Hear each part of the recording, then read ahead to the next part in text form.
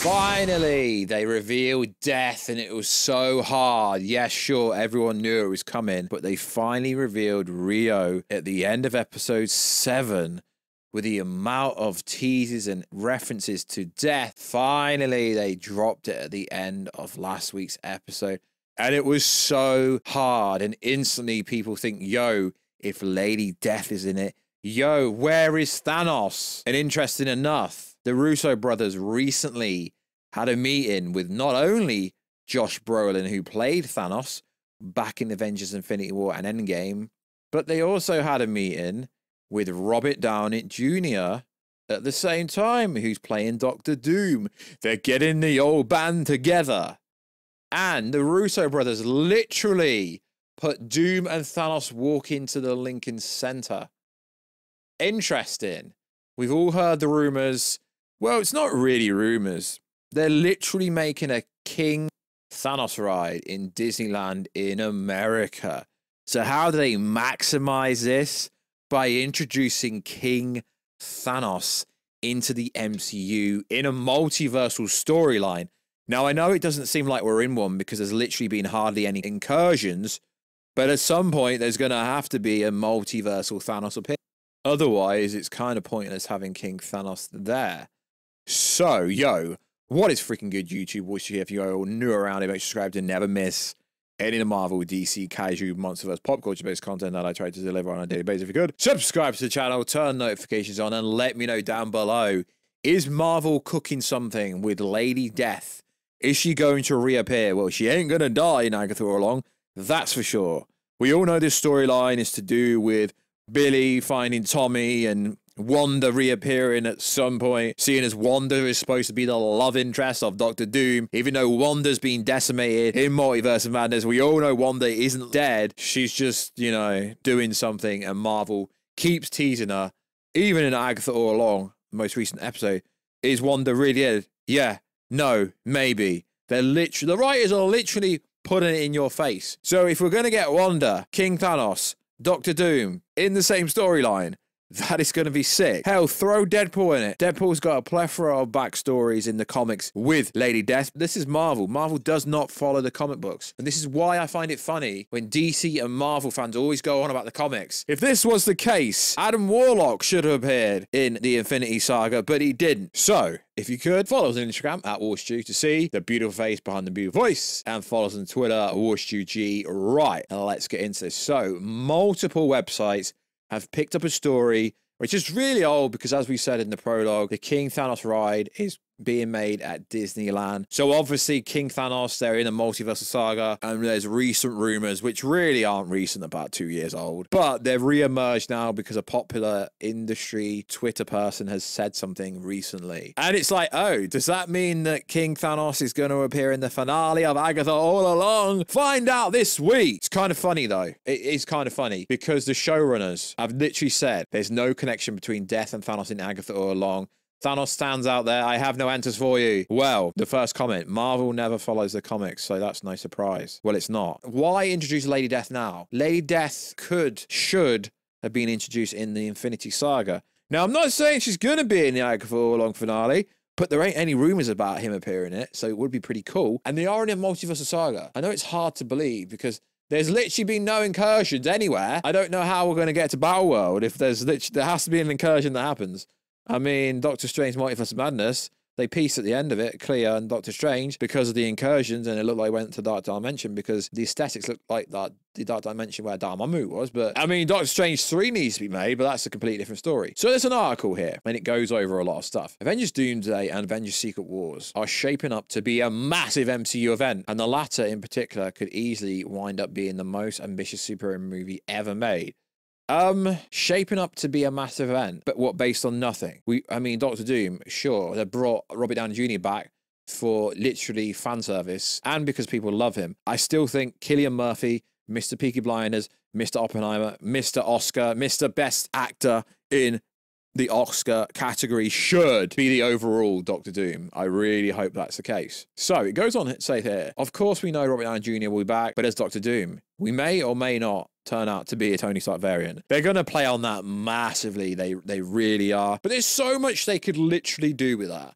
they could do the Spider-Man storyline where Dr. Doom be like, yo, I can give you your friends back. I can make you remember.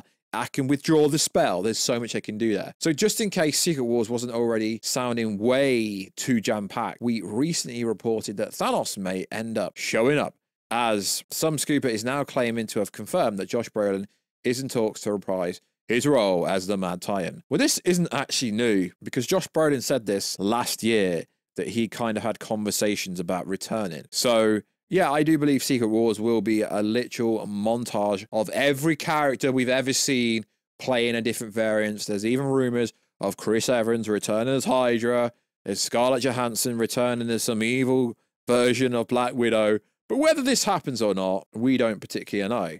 So it is interesting how Marvel has gone running back to Joe and Anthony Russo that are very good in the Marvel Cinematic Universe. I don't particularly think their work is very good outside of the MCU, respectfully. And they said this: being able to create stories and explore characters within the Marvel Universe fulfilled a lifelong dream of ours. We discovered a powerful connection with the audience in each film that we made. We're thrilled to collaborate once again with Kevin, Lou, and the entire Marvel team behind the epic adventure in the storytelling to new and surprising place for the fans and ourselves. That's what they said back at San Diego Comic-Con back in July. But the interesting thing is, there is literally no setup. And people keep saying, yeah, this is because of the whole saga that is the Jonathan Majors, Kang the Conqueror. It's got nothing to do with that, really. We're in a multiverse saga, and there's literally been little to no incursions. So are they bringing King Thanos back? Yeah, it looks that way. But they're not really bringing back. It's a multiversal version of him. So the rumor is that Doctor Doom is going to have minions, if you like Thanos had the Black Order. But it's the people that allegedly are coming through. Like, apparently Null is going to be Doctor Doom minion. Null is literally a multiversal threat by himself. Null bodied a Celestial. Null can body literally a lot of powerful Marvel characters. And then it's like Ultron's reappearing. King Thanos is going to have a big part.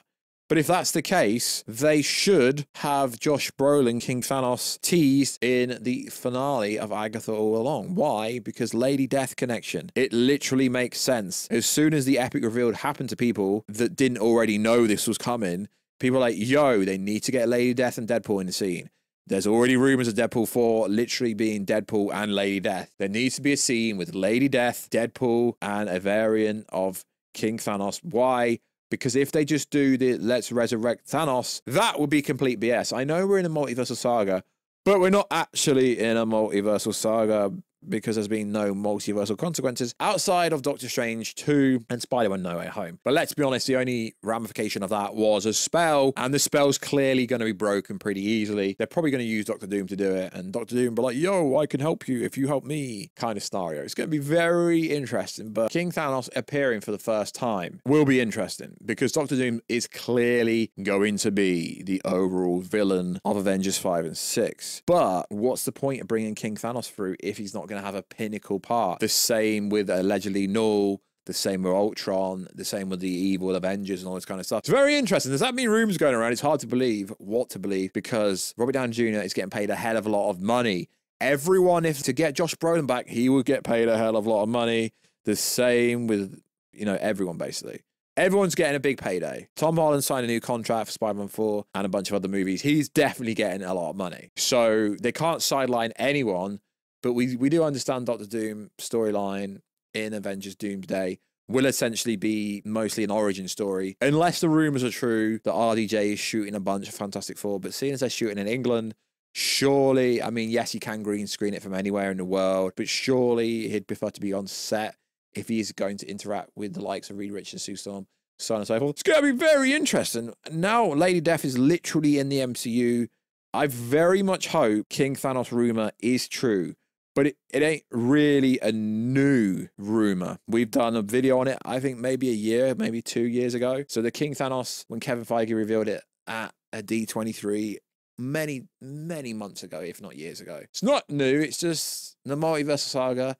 It gives them an opportunity to literally bring anyone back. Just have the story make freaking sense. So like always, guys, let us know. Is King Thanos going to appear in the finale of Agatha all along? Now, I know you Wanda fans and stans want Wanda to appear, but sorry, lads and ladettes, Wanda, as far as I'm aware, is not going to appear. How it could end, potentially, careful of spoilers, is Billy wants to find Tommy, and then when he's found Tommy, they both want to do some variation of the Cape Crusade, where they all go looking for Wanda, basically. Maybe.